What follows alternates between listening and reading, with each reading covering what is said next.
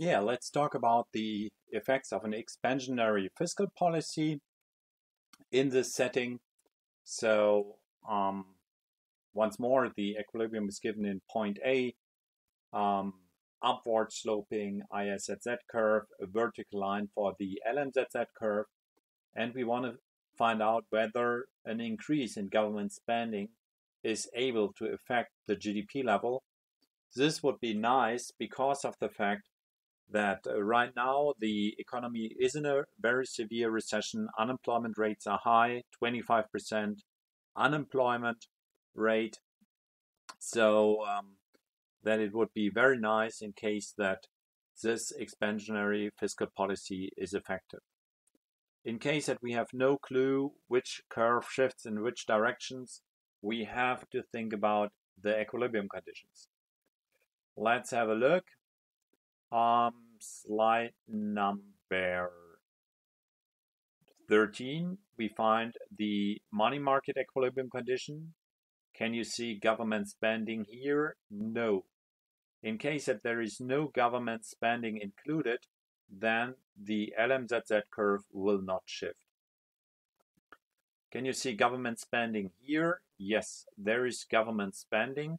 So in case that government spending increases, the right-hand side of this equation increases. Y also has to increase so that the equal sign holds and the ISZZ curve shifts to the right. This is also mentioned in the second bullet. The ISZZ curve shifts to the right if government spending increases. Let's go back to slide 23. So the ISZZ curve shifts to the right in case that government increases government spending. We have to look for the new intersection, which is point number B. As you can see here, expansionary fiscal policy is not able to increase output. Output stays the same as before. Why is that? Why does this increase in demand does not lead to increase in GDP? We have to think about the second variable here, which is also reacting. The exchange rate is decreasing from the level A to the level B. And due to this decrease, we have a negative expenditure switching effect. Exports will decrease, imports will increase, and therefore this exchange rate effect has a negative effect on the demand for domestic goods. We have to think about the two effects which affect the demand for domestic goods. Government increases government spending, and this increases the demand for domestic goods. And the exchange rate effect is that this leads to a decrease in demand for domestic goods via a negative expenditure switching effect. And these two effects, they cancel each other. So in the end, expansionary fiscal policy is not effective with respect to increasing output. So let's sum up. An increase in government spending leads to an exchange rate-induced crowding out effect of net exports. We have no effect on the GDP level. Fiscal policy is ineffective to stimulate the economy and to reduce the unemployment rate. But fiscal policy is not neutral, like the composition of GDP will change. There'll be a larger piece of the cake which goes to the government, and a smaller piece of the cake which goes to net exports. So the increase in government spending has an effect on international trade. The increase in government spending has an effect on the current account balance. There'll be a deterioration of the current account balance. Exports are down, imports are up. The current account balance deteriorates. We have real effects. The composition of GDP changes. Let's also here try to confirm the graphical analysis and the results from the graphical analysis by computing multipliers. The effect on GDP is not there, so we expect that the income multiplier dy dg should be equal to 0. Is this really the case? So let's compute the income multiplier after a fiscal policy is implemented, and we expect from the graphical results that dy dg should be equal to 0. So now it is the case that only the government increases government spending. dg is positive. The solution vector only contains the change of that variable which is affected. So let's compute the income multiplier. Income, the change in income, is located on the first position of the vector of the two unknowns.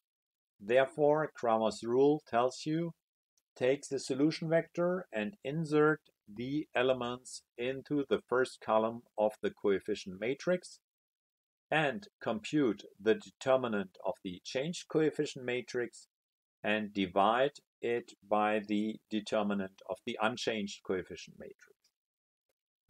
So here, once more, there are two lines.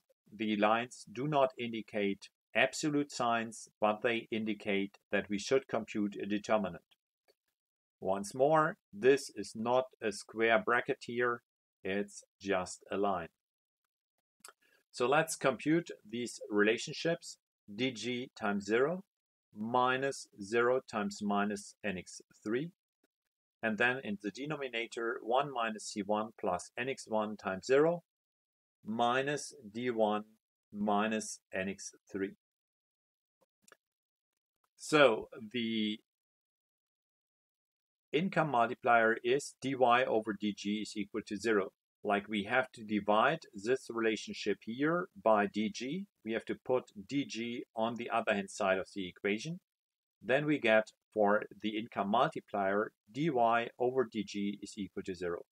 We have no income effect, but a complete exchange rate induced crowding out effect. There is no positive effect on GDP. In the last step of this chapter, we want to compute the exchange rate multiplier after a fiscal policy.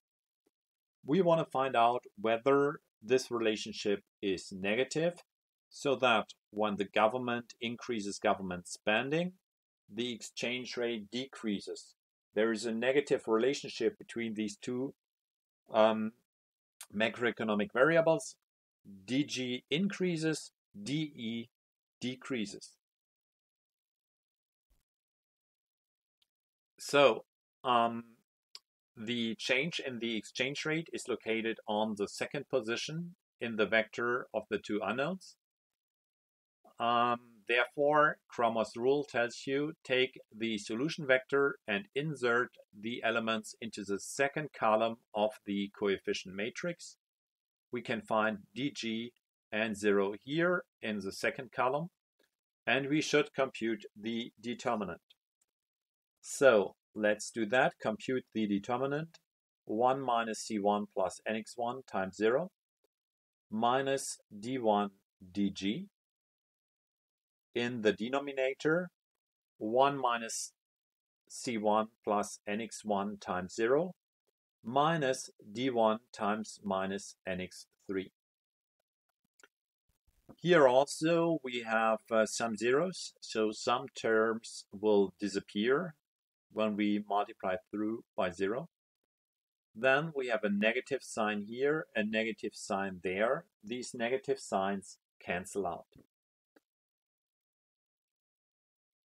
But there is one additional negative sign left in the numerator, and this negative sign can be found here.